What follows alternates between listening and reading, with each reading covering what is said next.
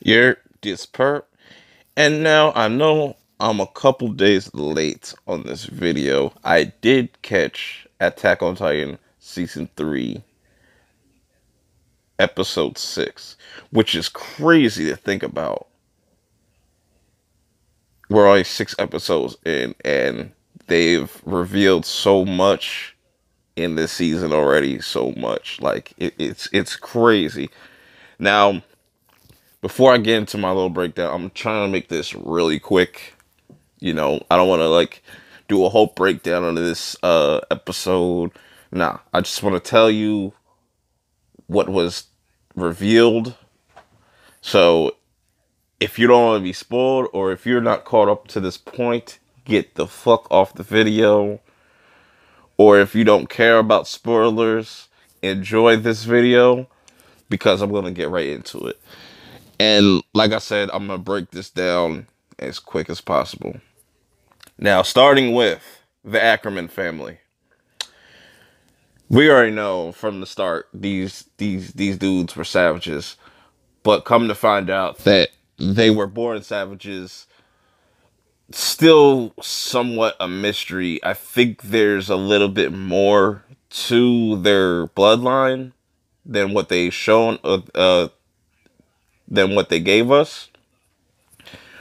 But pretty much they're all savages, you know what I'm saying? They're all incredible fighters, they're warriors. It's in their blood. I'm wondering if they can turn into Titans. I don't know, maybe they can't, or if they just have some special ability, because it seems like all these different bloodlines have special abilities, which I've noticed. But off that, let's get into the meat and potatoes. My nigga Eren, and how he got his Titan powers. Now, when I first seen this, my mind was just exploding, and I had to rewatch it a few times, you know, to get everything in perspective. And to start off, let's start with his dad. His dad pretty much killed Krista's whole entire family. Her half-sister, or whatever you want to call her, I think that's a stretch. I think there's more to do with her character also, but she had a Titan form. Eren's dad had a Titan form. He wants her power, and there's something about her bloodline that makes her Titan form that unique. And so she eats her.